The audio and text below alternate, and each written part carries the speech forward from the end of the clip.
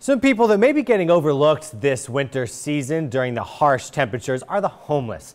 Because of that, a local clothing store is making an effort to help people in need bundle up during this cold weather. 10 News reporter Irisha Jones is live to tell us how the group She's International is helping for the month of January. Irisha?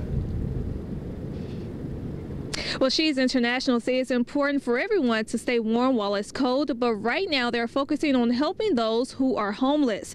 The boutique is collecting coats for their Baby It's Cold Outside campaign to give to their homeless assistance team on Salem Avenue. They're asking the community to give coats, jackets, scarves, and gloves for the homeless children and adults in the community. Roanoke City is very good about taking care of our homeless people, but the last few days, as you know, it's just been freezing, and some of them have not had anything on but a sweater, and one guy had on a pair of shorts. And so we always try to do something to help the community, so this is what came to mind this time.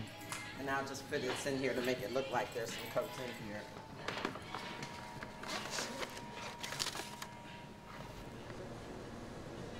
From Roanoke County firefighters on how you can keep your home safe from fires. Live in Roanoke, Irisha Jones, 10 News, working for you.